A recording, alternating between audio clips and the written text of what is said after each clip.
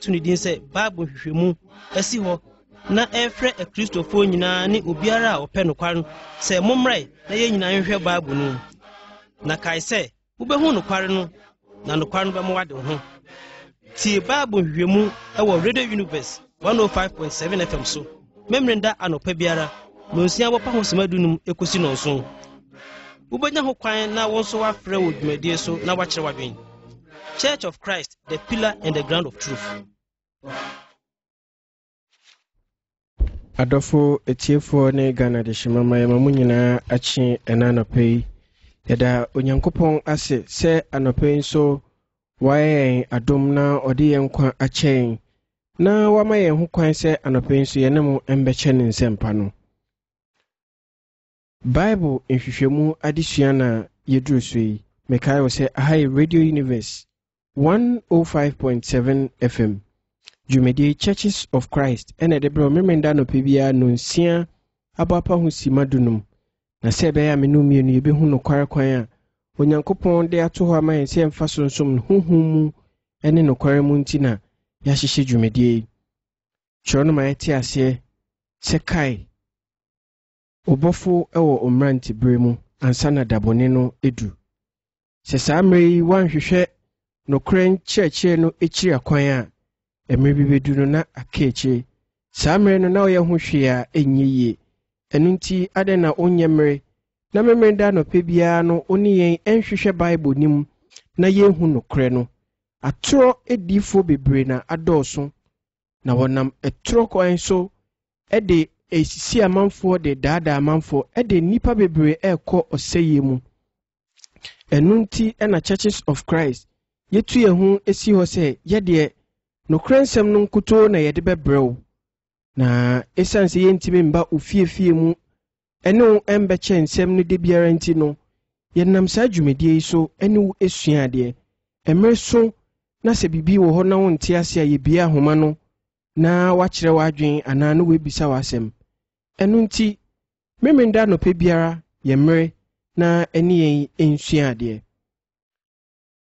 se uyo bia otatie a wohu se na wotwe a etwemu ye ne wo hye adesua foforo ase na etia na eda so no na ede onyame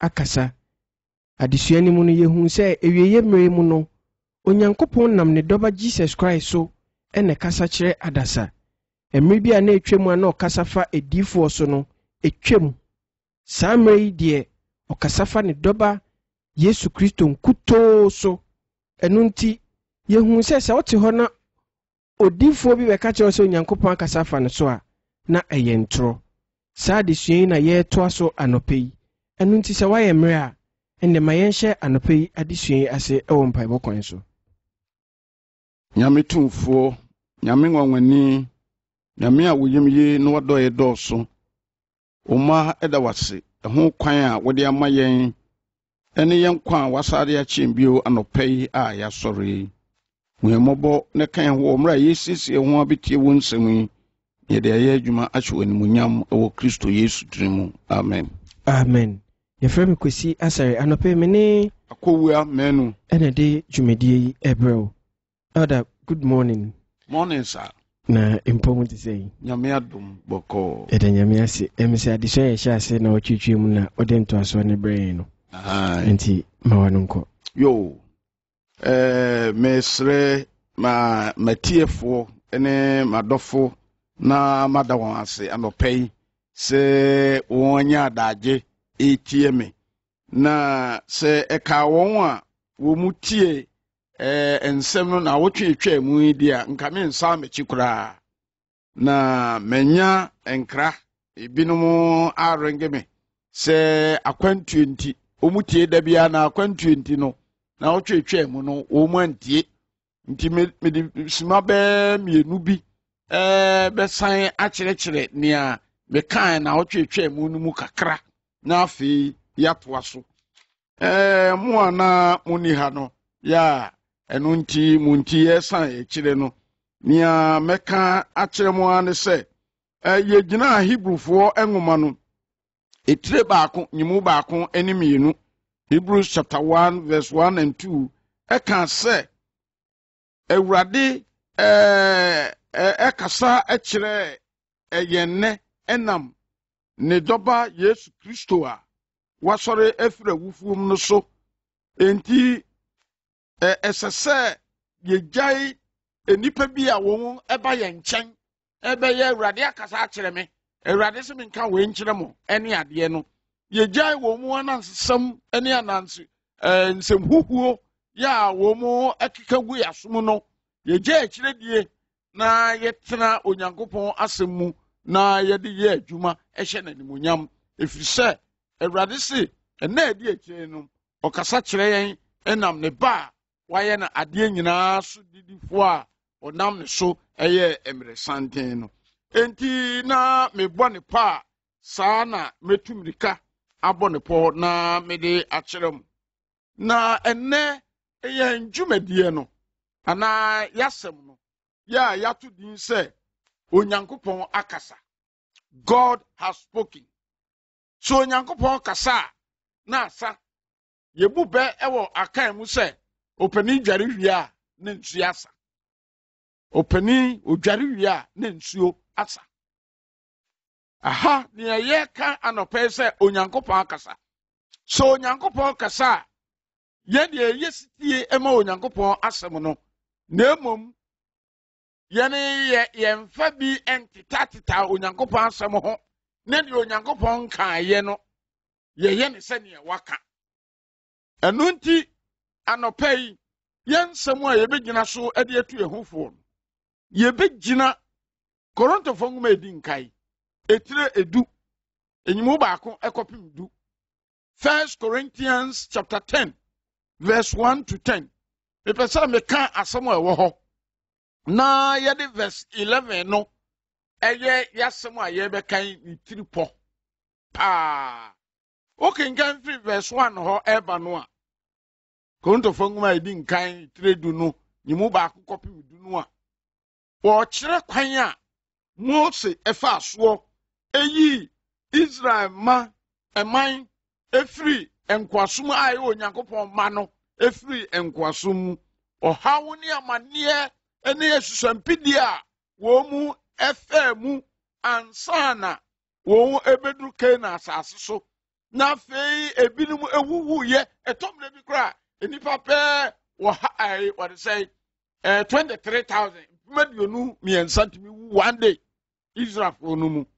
Ne nyinaa wɔka ho asɛm wɔ 1 Corinthians chapter 10 hɔ verse 1 to 10 no. Na wɔka saa nneɛma no nyinaa wieɛ ne nneɛma a ɛsiiɛ nyinaa wieɛ no. Ɛna verse 11 na sɛ ɔkaeɛ no mepɛ sɛ mekae no borɔfo akyire no mɛka ne twi. Ɔse, now all these things happened to them as example, and they were written for our admonition, on whom the ends of the ages have come.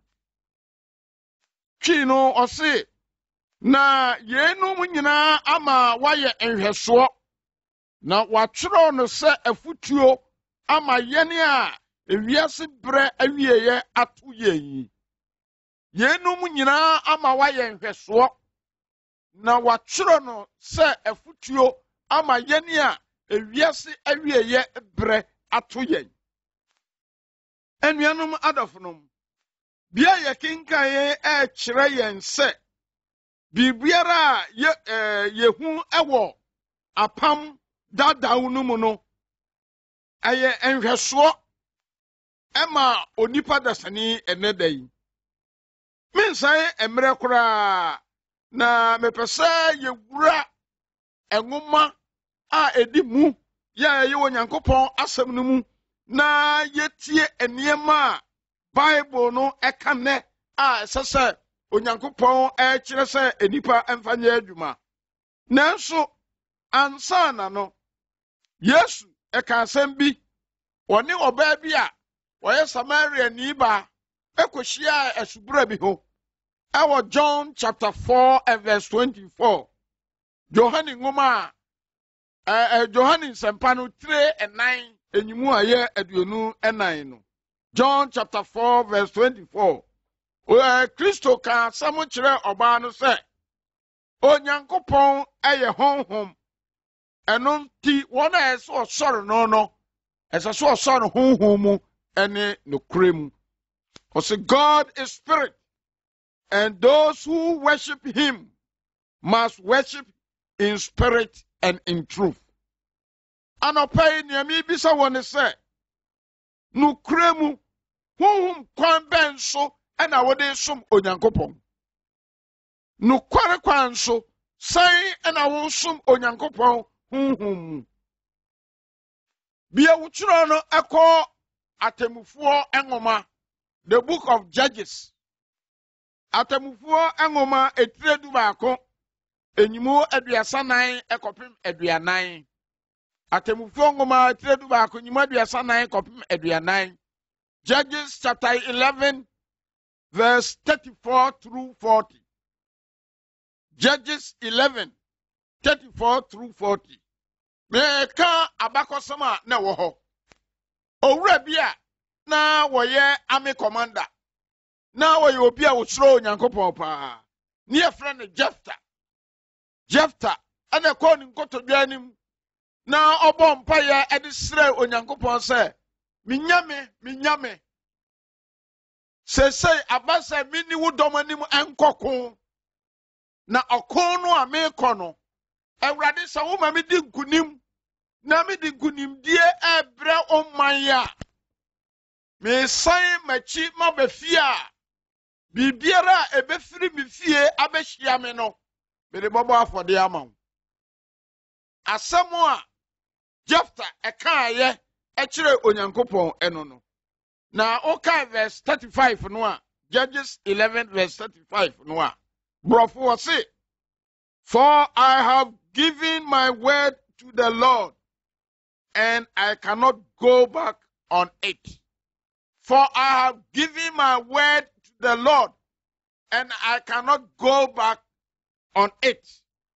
As the children is saying, Jephthah, a free ɔko no a odi nkunim na ɔbɛfie no oduru na puma anim pɛ ɛna ne babaa baako pɛ efiri fie hɔ ɛbɛhyia ne papa.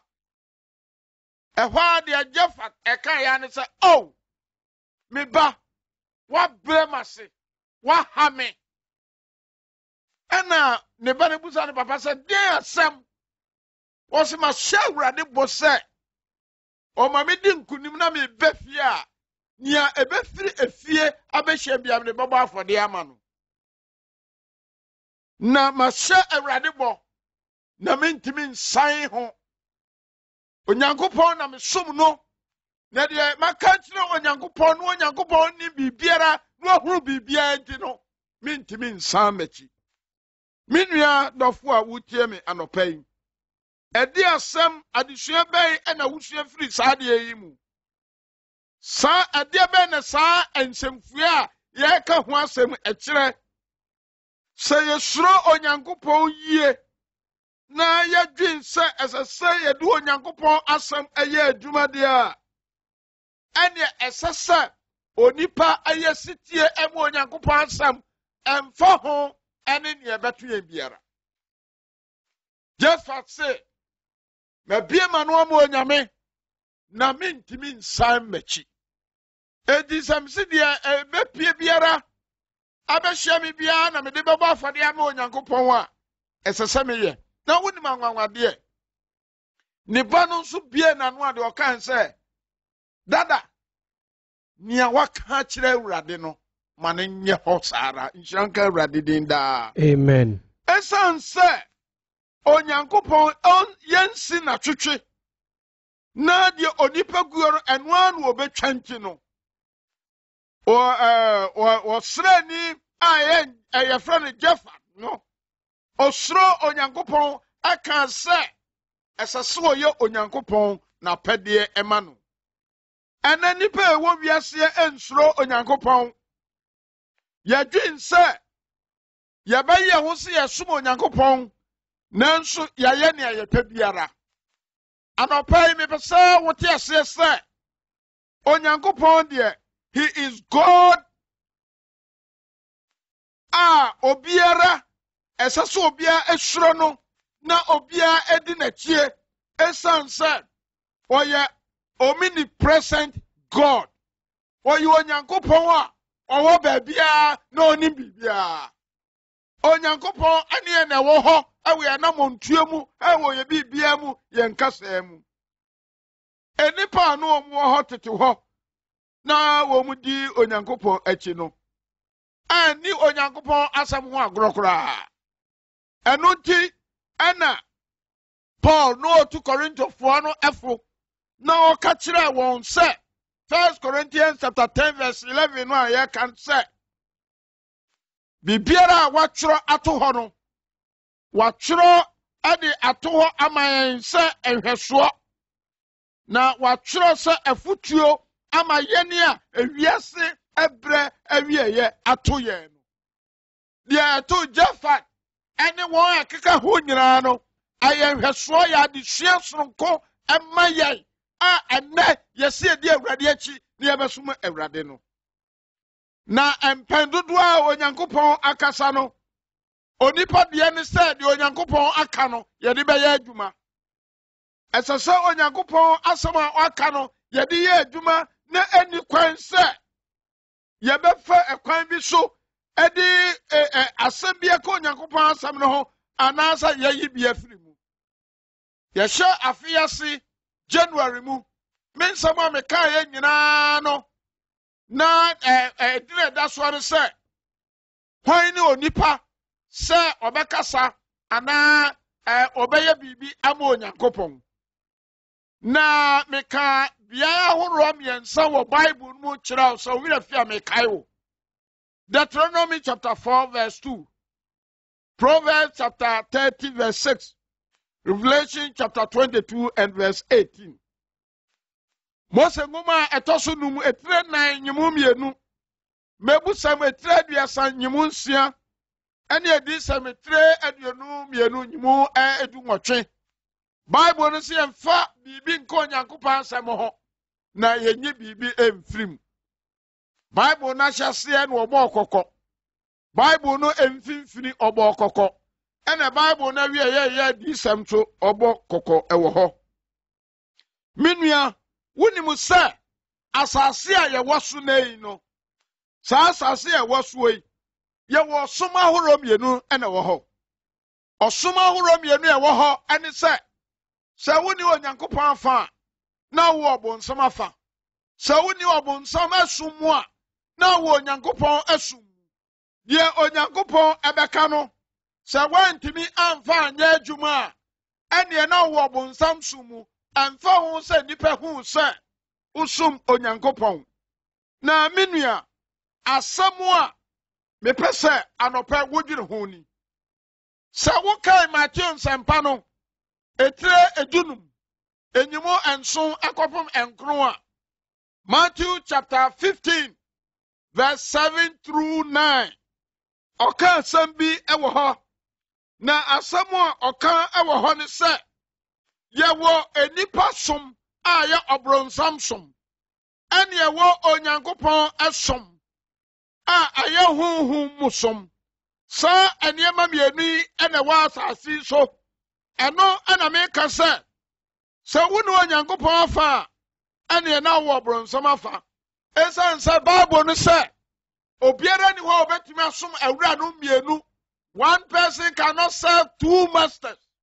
Na ɛnɛ enipa bi ɛde saa som no awura nyamesom mu esusu sɛ ɛyɛ papa.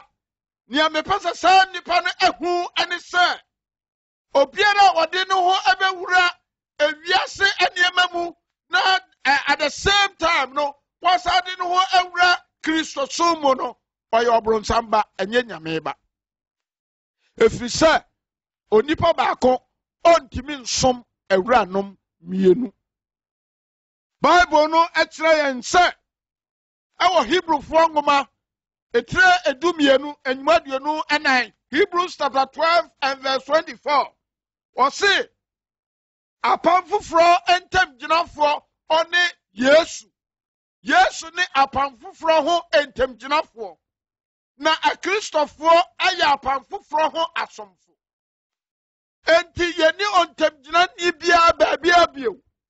na nea meka nyinaa ne sɛ obi wɔ som bi mu na ɔsom no a ɔsom no enyina apan foforɔ asom so a ɛne no ɔsom enipa som na onipa som so eyehunu.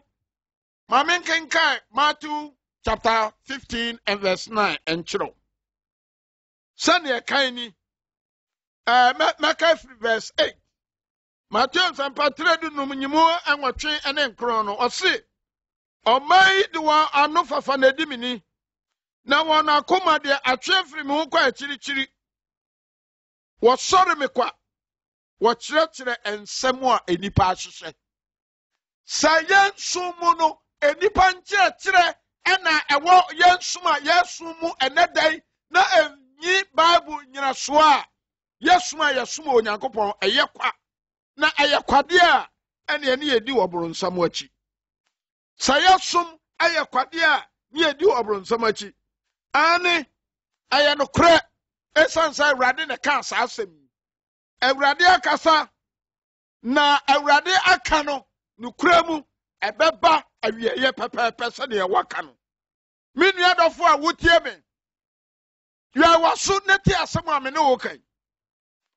Wokenkan Matthew chapter 15 verse 13 a brɔfo mu wɔ se every plant which my heavenly Father has not planted will be uprooted. Every plant which my heavenly Father has not planted will be uprooted. Ɔse na dua biara anya me ɔsoro agya na adua no obetu aseɛ.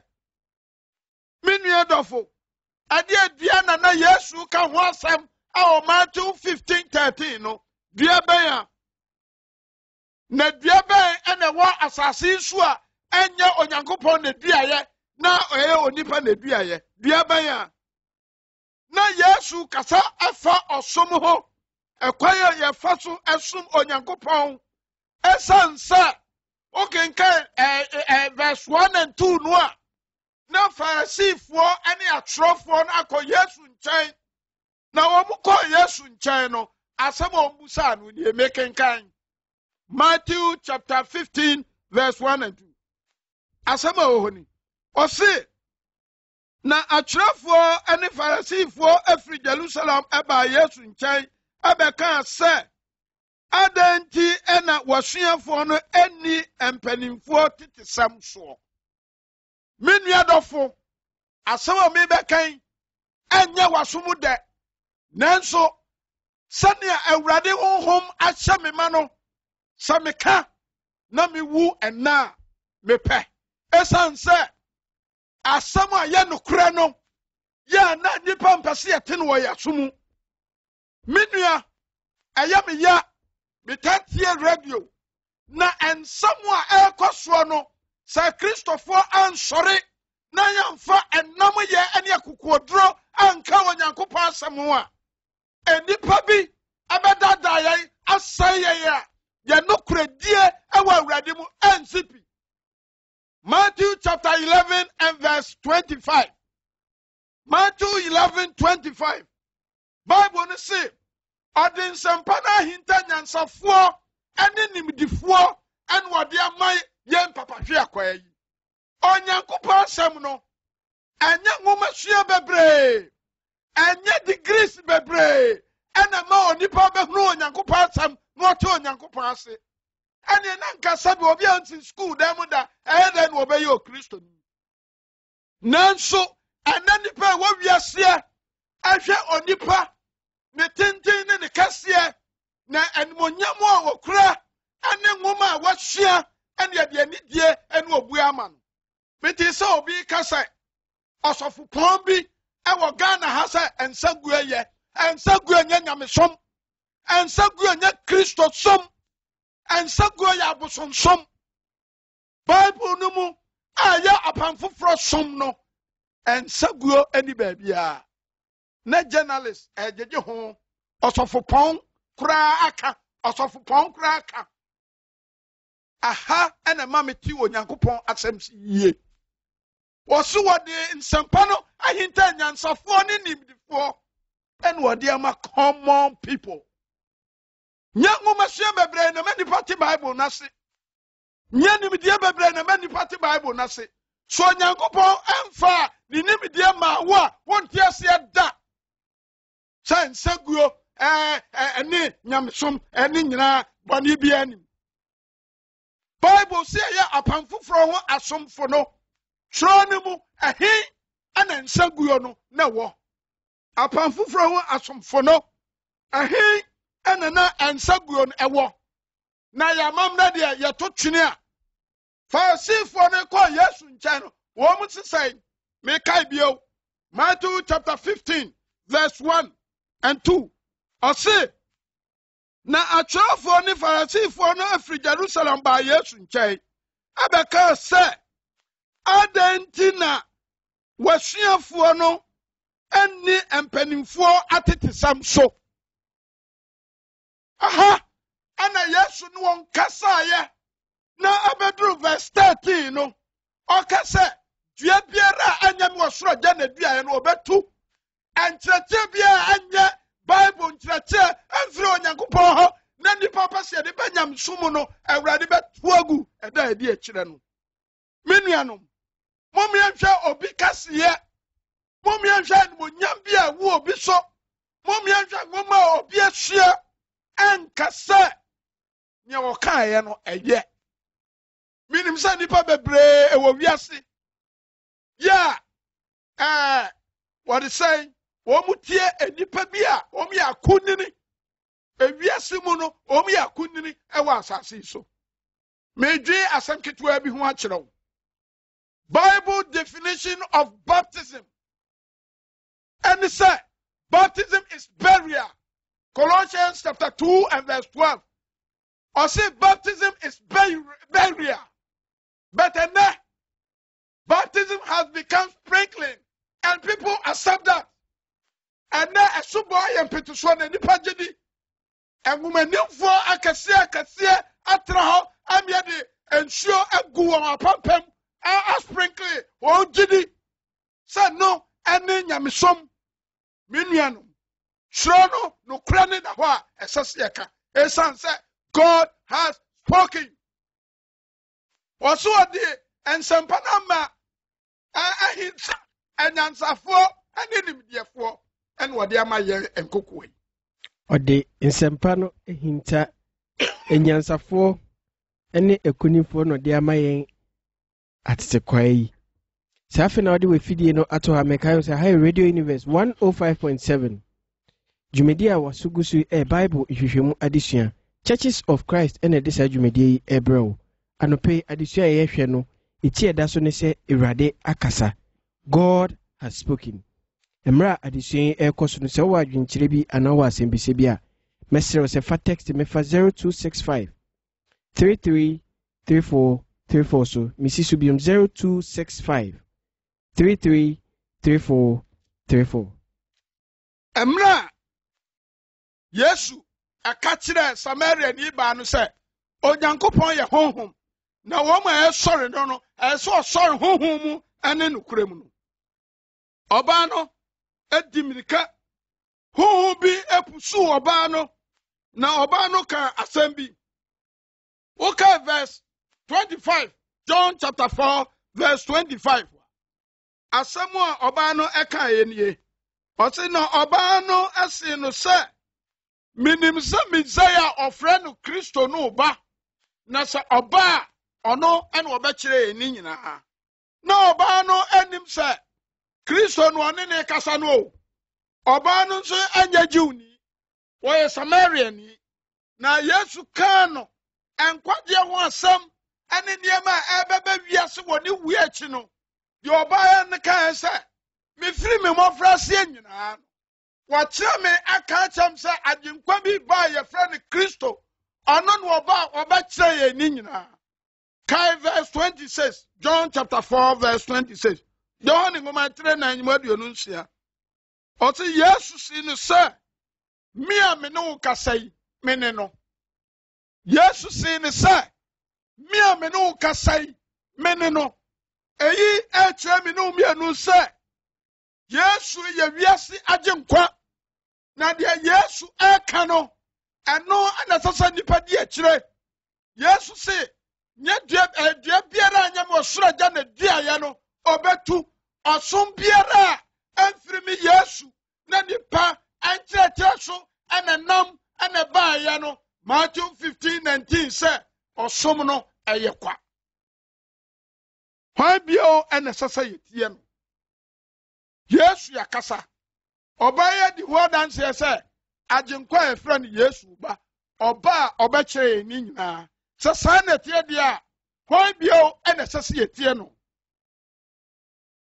na yesu ɛka sɛ me a me ne wo kasa yi me ne no na yesu ɛpɛ sɛ wɔkyerɛ me ne wo mmienu sɛ ɔno ɛne wiase agyenkwa me nua dɔfo mede m'asɛm no bɛ awieɛ na asɛm a mepɛ sɛ meka ne sɛ anaa nsɛmbisa bi a mepɛ sɛ mebisa ne sɛ wokɔyɛ exam wo prepare akɔyɛ exam anaa wokɔyɛ nsɔhwɛ na chief examiner no ba na okura question papers na ɔde abrɛ sɛ me nua gye na yere ho sua na nsɔhwɛ no deɛ ɛyɛ real ɛba so na wusu nim sɛ wɔyɛ chief examiner no ɛdeɛ na ɔbɛyɛ saa nwoma no ɔde ama ɔno wobɛwe ne nyinaa gu tirim sɛ ɛtɔ na wokɔtena se a watwa ɛsiane sɛ ɔne chief examiner sɛ ɔbaa no deɛ adanseɛ sɛ yesu ana ɛbɛkyerɛ nipa ne yɛsɛ sɛ ɛyɛ a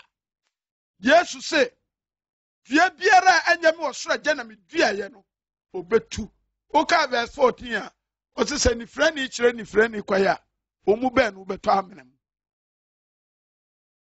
nyamesom mu libation yɛngu nsa ɛnti sɛ obi di nyamesom anim no ɔse nsa gu ɛyɛ deɛ a ɛneyɛ ɔnifirɛ ne kyerɛ nifirɛ ne kwaeɛ a ɔmbɛtɔ amena mu awurade akasa awurade nhyira mu nyinaa ɛwɔ kristo yesu dini mu amen amen onifirɛ ne kyerɛ onifirɛ ne kwan a wɔn bɛnu ne nyinaa amena mu ɛna wɔbɛtɔ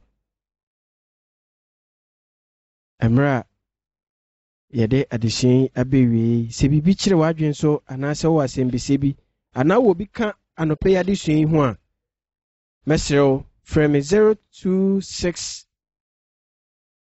mesrɛ mo 0302 512962 0302 512962 hello yeah hello good morning Pacha first and afternoon my friend ko jene ka se free away Pacha Manu nko na de ne de enya asɛmbisa na meka asɛm bi ato ɔsɔfo asɛm ni so Manu nko sɛ asɛm na ɔka no kure sɛ isi a obi ne hɔ a ogyina aka de Nyankopɔn aka sɛ asɛm ya ɔsɔfo ko kan isi no nipa bi so sɛ nipa ba abɔnten bɛka ihu de no kure ne da ndi mi ɔsɔfo nso asɛsɛ apa mu aka nti na me nso me dwen ho the contribution yes, yeah, that's it. 0302512962. Hello? Hello, good morning. Good morning, Pacha. What's your name? Pacha, from Thomas, me favorite matter. Okay, my uncle. Pacha, Papa Casano, or the Subo Bivrem Catra. No, say, you did 215 Passoa, and also any papa. And the person will be na unete dia emone so te omone na odi sa ni pa no akure ntuma se kuna ka ho ana se wo ubone su ofia eno de nye papa ko me de ni se ye se ejia ye di bebo ni pa na su awo nyame ejia nyame obo nyame onkonkon sana chronica na Matthew chapter 28 verse 20 down yo elder be you anu okay 0302512962 obi enyamba so menim se ovesha se yi nsembisa na no mame menchas efi Thomas ya obi abaso ma yemfa ne yento so hello okay em say yenya no Thomas e kan say me kasa emu no me de esubo bi me de esubo be hyemu na me se esubo no yemfa efrefo ni ento so hello Hello, good morning. Good morning, Pacha. First and everything. The flame Akosia, my first in you Achimota. Pacha, Udini Bium. Akosia. Akosia. Akosia. Okay. New Achimata, my uncle. Yeah, the master wants to come to the man. Yes, I said, church saying at the phenomenon. Now, person said, okay, yeah, maybe I any up and put no, like I say, in Finaco. Like I say, I was some mass of 1 million. And Tina, Mr. Simpson said, let's say, a homeda, it's a homeda, na ye demons. Not any New Testament, and like I said, in Finaco na and so young upon saying, and now yes, I saw your bon sambana. Okay. When you could share, so for you, I know. 0302 512 962.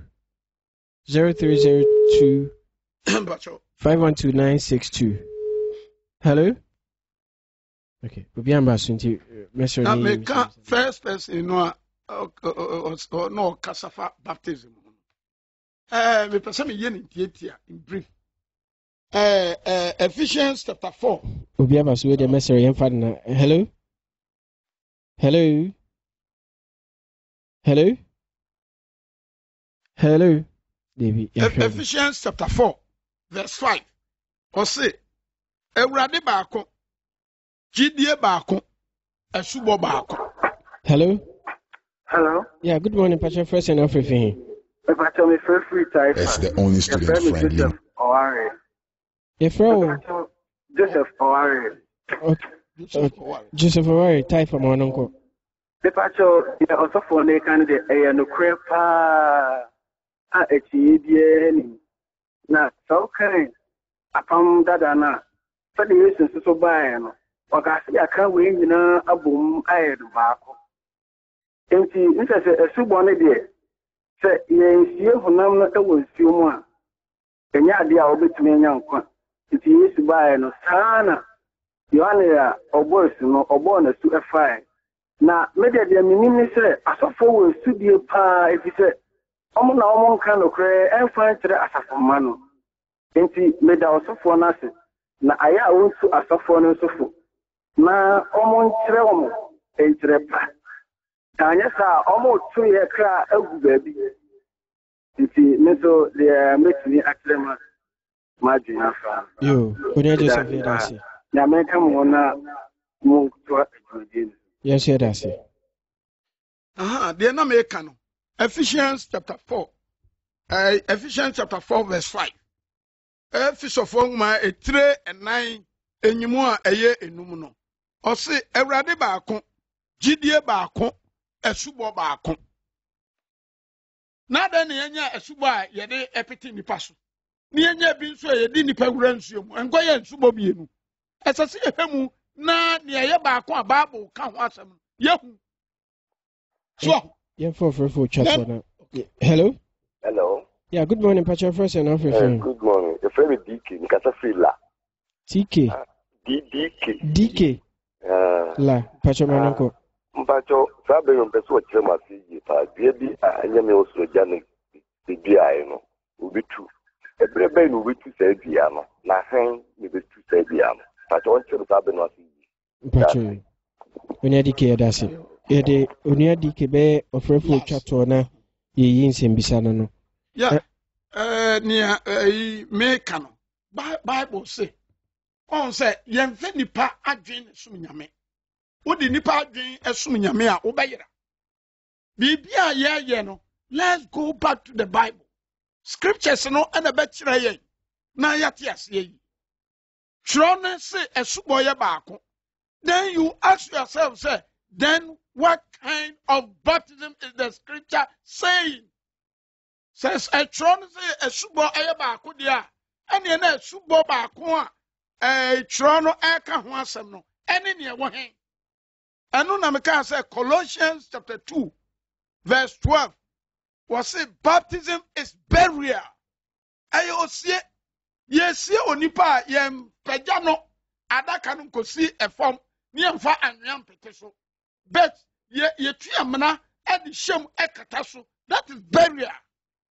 Enti me mpasa mesai mre e wo ho emre bi beso a baptism no ye ba betiti eno nko fully but ye me de ma wo eno no nia otoso bio asem bisa obisa ye ene se ye me maka bibi se onua akotua new achimota o se ebia ensem bia emezi ewo New Testament no yene me kan bibi se ene na nye osumpa me pesa me sai kai what is saying Hebrews chapter 12 I'm say ene Sabbath na but Hebrews chapter 12 me ka verse 24 no o say apamfofro enter me ginafo Yesu ni moja a opetia ekasa yie esen Hebel edie no Yesu eye apamfofro enter me ginafo so onipa ani onyankopon tem no se wo kai English scriptures no a ewo 1 Timothy chapter 2 verse 5 1 Timothy chapter 2 and verse 5 the person me kai asamo ohoni wo say for there is one God and one mediator between God and men, that man Jesus Christ. There is one God and one mediator between God and men, and that man called Jesus Christ. And someone yes bas as so obeka no, it cannot be found in the Old Testament. That is why Hebrews chapter 12 verse 24 HSA apamfofro entem ginafo Yesu efisa onipa ene onyankopon tem nia ogira ho no one Yesu entisi anti Yesu enum asem a John chapter 12 and verse 48 Yesu say nia omumi na onye me nsam wo nia obu natai ensam a me Yesu maka no enu an ebebu nipa natai da di ekire no some of the Yesu na suafo no ekwafuom ekobubu ebro ama faasi fodifo no ba so wato homeda wo so onipa nti ne ye homeda na homeda nti ne ye onipa e kira ye nsan enti si ahweye si agide sa Yesu eno nko ankuto so ne fa nso a ebenya nkwade ne entie Yesu enum asem a ye beye se ye sum nyame nanso ne ayera asase ye hweye enti mi nua no nasem no nia metimi akafa hono no the last person no aye okotu Matthew chapter 15 verse 13 yeah mekaye no na makai dada Yesu can say or the say every plant which my heavenly Father has not planted will be uprooted was say da ben ene yebetu ase eda yebetu ase ne de eye the last day Judgment day no. If we say Acts chapter 17 verse 30 and 31 aka. Or say nisanti onyankopon bu nani agu nipa nyina so. Na o che nipa wo wiase nyina so en sachara yadwen. If we say o de dabi a wa yesi ho ato ho so obebu nipa nyina atai. Nti nipa nyina sachara yadwen.